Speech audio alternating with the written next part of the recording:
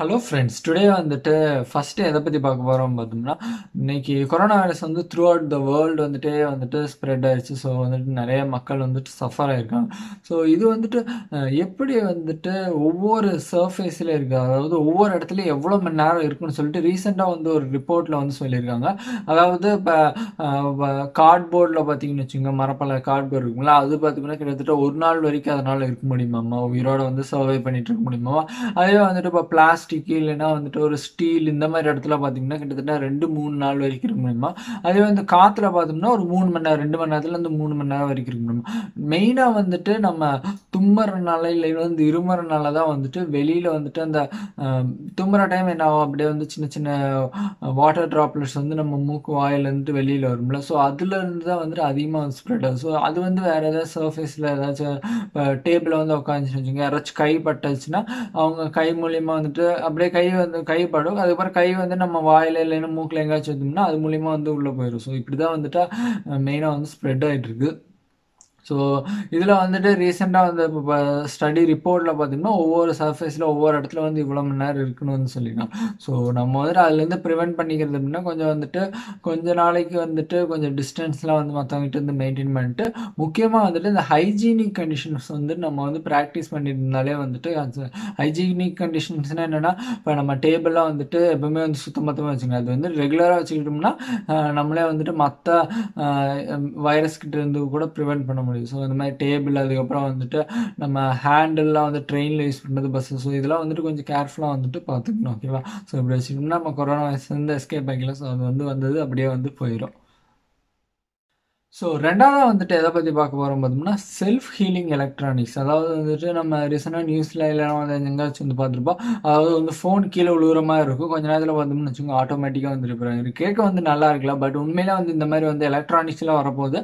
அதாவது மெயினாக வந்து கன்சியூமர் எலக்ட்ரானிக்ஸ். இப்போ வந்து ஃபோனு, டேப்லெட்டு, ஐபேடு, லேப்டாப்பு, அதுக்கப்புறம் வந்துட்டு டிவி, இந்த மாதிரி இதெல்லாம் நம்ம டெய்லி லைஃப்பில் வந்துட்டு யூஸ் பண்ணிகிட்டு இருக்கோம்ல. முக்கியமாக எக்ஸ்பென்சிவான இதெல்லாம் யூஸ் பண்ணுறோம்ல.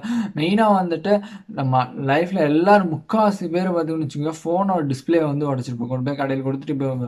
ஸோ அந்த ஃபோன் டிஸ்பிளே உடஞ்சிச்சுன்னா அது ஆட்டோமேட்டிக்காக வந்துட்டு அதுவே வந்துட்டு ரிப்பேர் ஆகிக்கணும். இது என்னடா நம்ம இப்போ என்னமோ நம்ம உடம்புல வந்துட்டு ஏதாச்சும் வந்து புண்ணாயிருச்சுன்னா அப்படியே வந்துட்டு ஆட்டோமேட்டிக்காக வந்து கொஞ்ச நாளில் 10-15 நாளில் ரெடி ஆயிரும்ல. ஸோ அந்த மாதிரி வந்து ரெடி ஆகிருக்கும் தான், அதுவும் அந்த மாதிரி தான் வந்து ரெடி ஆகும். பட் வந்துட்டு வித்தின் எ டேக்குள்ளேயே வந்து ரெடி ஆகிற மாதிரிலாம் வந்து வந்துருச்சு.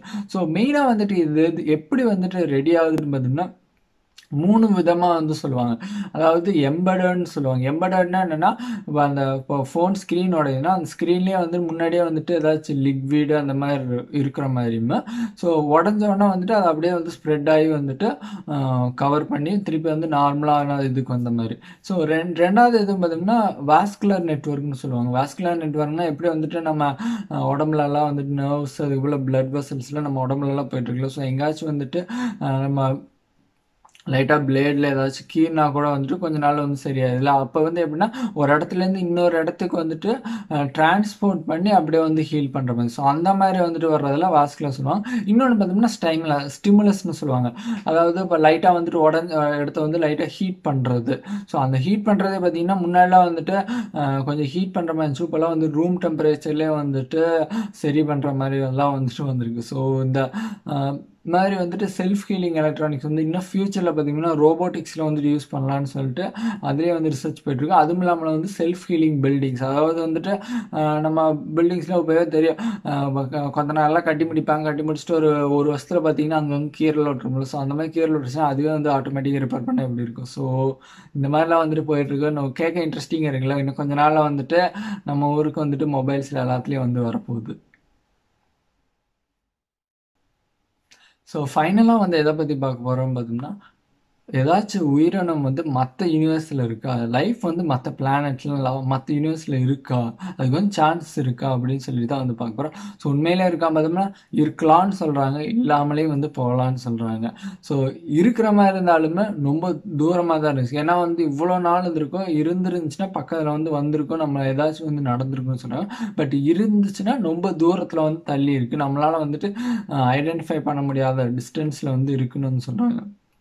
ஸோ இது எப்படி வந்து சொல்கிறாங்க அப்படின்னு பார்த்தோம்னா, நம்ம ஜென்ரலாக வந்து இப்போ என்ன அக்செப்ட் பண்ணிக்கிறோன்னு பார்த்தோம்னா, நம்ம ரிலீஜியன் பேஸ்டு பார்த்தோம்னா ஒவ்வொரு ரிலீஜன் வந்து இந்த மாதிரி வந்து ஆன்சர் சொல்லுவாங்க. ஸோ இந்த மாதிரி வந்து வந்திருக்கலாம், இந்த மாதிரி வந்திருக்கலாம். பட் உண்மையிலே வந்து சாலிடான ஒரு வேலிட் ரீசன் சயின்ஸ் மூலியமாக ப்ரூஃப் பண்ணுற மாதிரி வந்திருக்கான்னு பார்த்தோம்னா இன்னைக்கு வரைக்கும் ஆன்சர் கிடையாது. பட் நிறைய தியரி, நிறைய ப்ரெடிக்ஷன்லாம் வந்து சொல்கிறாங்கன்னா, ஸோ இந்த மாதிரி வந்திருக்கலாம், இந்த மாதிரி வந்திருக்கலாம் சொல்கிறாங்க. ஸோ இது எல்லாமே வந்துட்டு நம்ம என்னன்னா ஒரு டெவலப்மெண்ட் மாதிரி போயிட்டுருக்கோம். கூடிய சீரில் வந்து ஆன்சர் கண்டுபிடிச்சிருக்கோம். ஸோ அந்த இதில் வந்துட்டு இப்போ புதுசாக என்ன சொல்லியிருக்காங்கன்னா, மேபி வந்துட்டு இருக்க சான்ஸ் இருக்குது, இல்லாமலேயும் போகலாம் சொல்லியிருக்காங்க. ஸோ அவங்க எப்படி வந்து சொல்கிறாங்க அப்படின்னு பார்த்தோம்னா, நம்ம நார்மலாக வந்துட்டு நம்மளோட பயாலஜிக்கல் செல்லில் பார்த்தோம்னா ஆர்என்ஏ டிஎன்ஏல இருக்கும். ஸோ ஃபைனலாக வந்து எல்லாத்தையும் ஸ்ப்ளிட் பண்ணி பார்த்தோம்னா ஆர்என்ஏ வந்து முடியுமா, ஆர்என்ஏல பார்த்தோம்னா நியூக்ளியோடைட்ஸ்ன்னு சொல்லிட்டு 4 இது இருக்கும்ல.